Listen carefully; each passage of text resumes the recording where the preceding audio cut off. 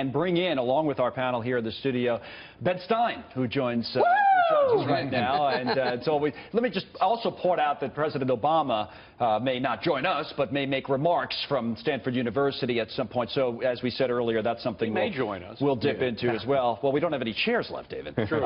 Ben, you know, I guess it was Stephen. Stephen was making the point a few minutes ago that all of this could hurt us. A global recession, Europe's in trouble, and that in turn means the United States is in trouble. What's your take?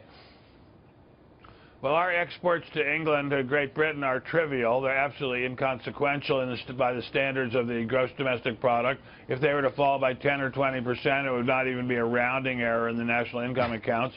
I don't think there's any problem for the U.S. whatsoever in this. And if the European Union breaks up, they'll still be needing to import wheat and hides and lumber and whatever they import from the United States. I don't see it having a big impact on the U.S. I think several things happened. There's fury in England about certain criminal acts committed by Islamic and other foreign immigrants, and there's just gigantic fury about that. And also there's fury about the Brussels bureaucrats ordering them around. Right. But none of this really has much to do with the United States. The United States economy is very strong. There's no sign that we're not going to continue to be very strong. And as Ferris Bueller said, I'm not European. I don't plan to be European, and I think we're all set. You know a thing or two about that. Guys, put that in.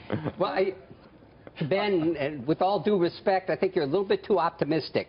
Because if the EU goes and the Euro goes, we do have major worldwide problems unless we have a backstop. And I just want to echo what Charlie said, because I thought it was very, very prescient. If we have a model for growth... Charlie Gasparino? Yes, got it. Before he left.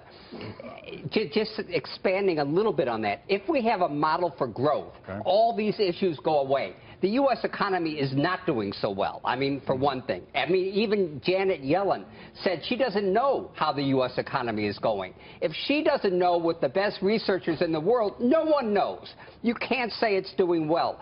One thing you can say, though, is if Europe and the United States and the West in general picks up the ball on infrastructure, I am so worried about having a grid that is circa 19th century.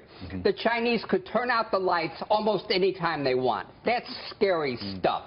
We need to spend massive amounts of money on infrastructure. Europe, too. Well, this would tie Europe together. That has nothing to do with the vote. That has nothing to do with Brexit. That has nothing to do with Brexit whatsoever. It does. It has everything to do with it, because if you had more growth in Britain, you wouldn't have Brexit.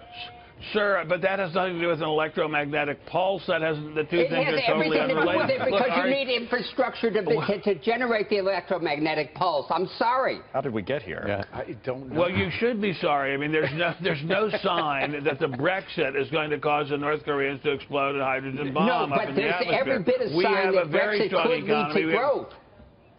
No, there is not a sign of that, yes, sir. There's it could, because it could motivate the Europeans to start spending money on infrastructure. Yeah, let Ben talk for a second. Well, I suppose it could mean that men from outer space could come here, or women, too. But there is no connection between the Brexit and an electromagnetic pulse. I'm sorry, it's not funny. Sir, we're not having people who can't eat in the United States unless they're on diets. Well, you should look at the poverty rate. We don't have an economic problem in this country. We have a very... You're exactly the elite that people are complaining about. You should look at the poverty rate. The poverty rate is very low in this country. I will intervene on Ben's behalf. Rising for the last 30 years. I guarantee you Ben Stein has been to Walmart more times than you've in the last month than you've been ever in your life saving Leeb. How do we know that? At Walmart. I'm going to stop this for one second. I just We're not going to turn it into an argument about who's been to Walmart. No, I'm just saying that you actually have to accuse Ben of being elitist is ridiculous. Well, when he's saying that the poverty rate in this country is low, it's not. You're talking about it's extremely low. Look at McKinsey's report. It just came out this week,